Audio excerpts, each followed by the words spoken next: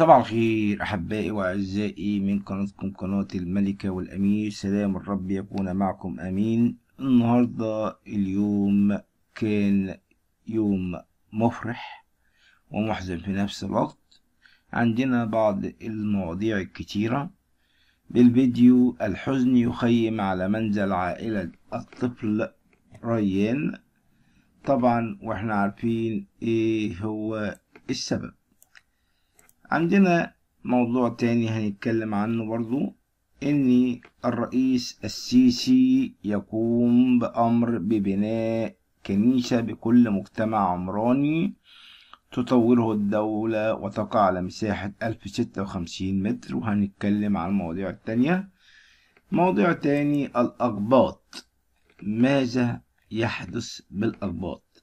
محاولات أثيوبيا للاستيلاء على دير السلطان القبطي، نصبوا خيمة داخله القمص أنطونيوس، والحديث فيما بعد. أول رد فعل من الرئيس السيسي بعد خسارة المنتخب المصري أمام السنغال، اللي لعب بكل جهد ولعب بكل أمانة وعمل اللي عليه وبزيادة. هنبتدي بفيديو بتاعنا. الحزن يخيم على منزل عائلة الطفل ريان. عرضت فضائية الغد اليوم الأحد مقطع فيديو يرصد لقطات من منزل الطفل ريان المغربي في أول أيام بعد وفاته أمس، عقب خروجه من البئر الذي كان عالقا به لمدة 5 أيام في مدينة شبشون. طبعا أجرت مراسلة القناة لقاءات مع والده وجدة ريان وجدته، اللي كانوا بيظهر عليهم علامات الحزن على فراق ريان. وقدمت جدة ريان الشكر لكل من ساهم في إنقاذ ريان. أعلن التلفزيون المغربي وفاة الطفل ريان الذي سقط في بئر بمدينة شبشون شمال البلاد، وذلك نقلا عن بيان رسمي للديوان الملكي المغربي، وجاء فيه كلمات مؤثرة عن الحادث المفجع الذي أودى بحياة الطفل ريان. أجرى الملك محمد السادس اتصالا هاتفيا مع السيد خالد أورام والسيدة وسيمة خرشيش والدي الفقيد الذي وفاته المنيا.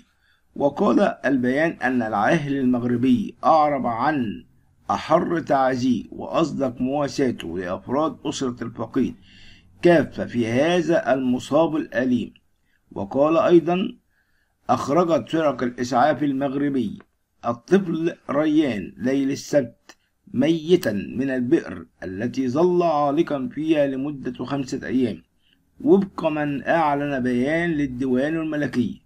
وأصبح وفاة الطفل ريان السؤال الرئيسي لدى كثيرين من الذين تابعوا أحداث سقوط الطفل في البئر، خصوصا وأن كل التصريحات ووسائل الإعلام المغربي أشارت إلى أن الطفل كان على قيد الحياة. لكن هذا ما لم يحدث حين أخرج الطفل، حيث أعلنت وفاته فور نقله بسيارة الإسعاف والطائرة الهليكوبتر، وهذا وهو نقلا عن جريدتنا جريدة الوفد. وجاءنا بيان آخر: أمر الرئيس السيسي ببناء كنيسة بكل مجتمع عمراني تطوره الدولة تقع على مساحة 1056 متر. قصة كنيسة العذراء مريم المصرية بأهالينا التي دشنها البابا تودروس. ترأس قداسة البابا تودروس الثاني بابا الإسكندرية وبطريرك الكرازة المرقسية تدشين كنيسة السيدة العذراء مريم والقديسة مريم المصرية بأهلنا. 2. ونتعرف خلال السطور المقبلة على قصة هذه الكنيسة. بنيت الكنيسة بمشروع أهالينا 2 بناء على توجيهات الرئيس عبد الفتاح السيسي الذي أمر ببناء كنيسة في كل مجتمع عمراني تتولى الدولة تطويره لإتاحة فرصة العبادة للجميع. ثم عرض ملف الكنيسة على قداسة البابا تودروس الثاني، والذي أبدى رأيه وإعجابه بها، وأعطاها اسم السيدة العذراء مريم والقديسة مريم المصرية. بدأ بناؤها في عام 2019، ثم بدأت أعمال التشطيب بها 2020، وشهدت صلاة أول قداسة بها في مارس 2021، ودشنت بيد قداسة البابا تودروس الثاني في 5 فبراير 2022.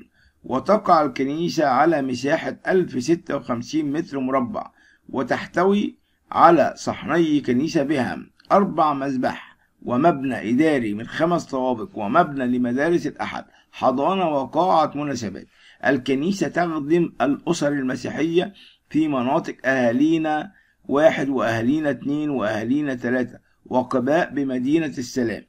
وفي العظة شكر البابا الرئيس عبد الفتاح السيسي والقائد العام للقوات المسلحة والهيئة الهندسية ورجال الشرطة وكل من ساهموا في بناء الكنيسة، وشدد البابا على محبة الوطن أي الانتماء له والدفاع عنه، وقال: ومصر بلادنا متميزة ولها مكانة كبيرة في قلب الله، ونريد أن تكون بلادنا أفضل بلد، ونحن حاليا نسعى بشكل جماعي كمصريين كلنا نعمل لأجل مصر جديدة، جمهورية جديدة. وشيء رائع أن تهتم القيادة السياسية بالقضاء على ظاهرة العشوائيات، وأن تحرص على وجود مسجد وكنيسة في كل مجتمع عمراني جديد. وفق الله مصر وجعلها من أفضل البلاد على مستوى جميع العالم. محاولات أثيوبيا في الاستيلاء على دير السلطان القبطي، نصبوا خيمة داخله. القمص أنطونيوس رفعهم علم أديس بابا: أحزننا لم نستعيد، ما زال مغتصب من الأحباش.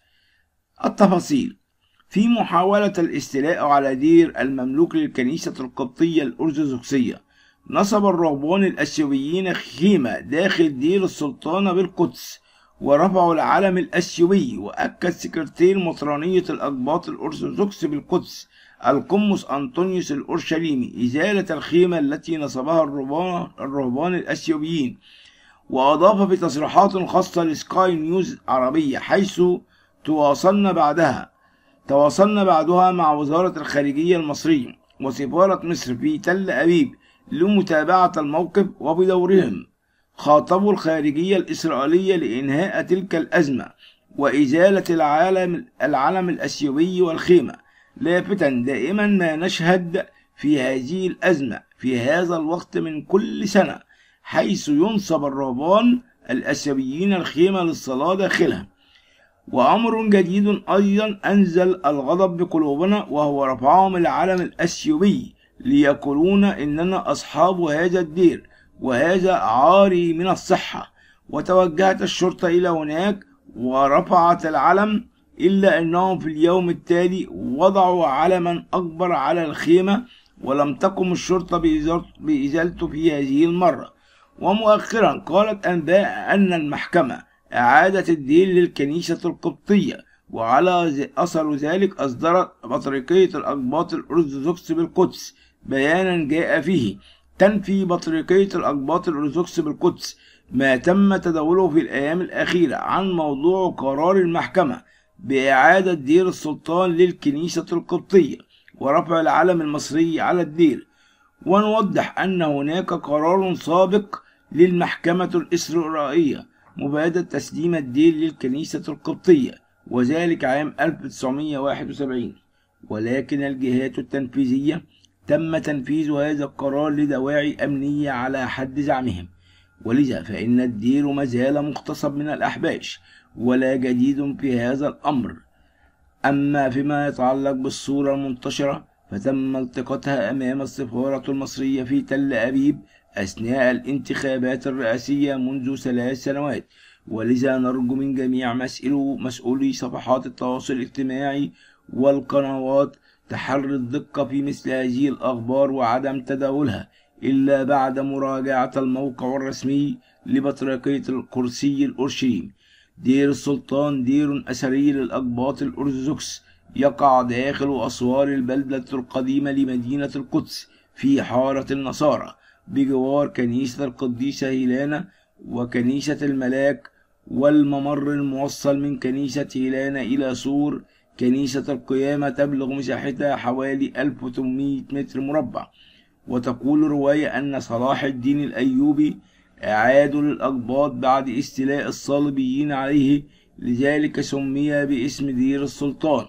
ولدير السلطان أهمية خاصة عند الأقباط، لأنه طريقهم المباشر للوصول من دير ماري أنطونيوس حيث مقر البطريركية المصرية إلى كنيسة القيامة. أصلح الله النزاعات بين المسيحيين، وأرجع الله هذا الدير إلى المصريين.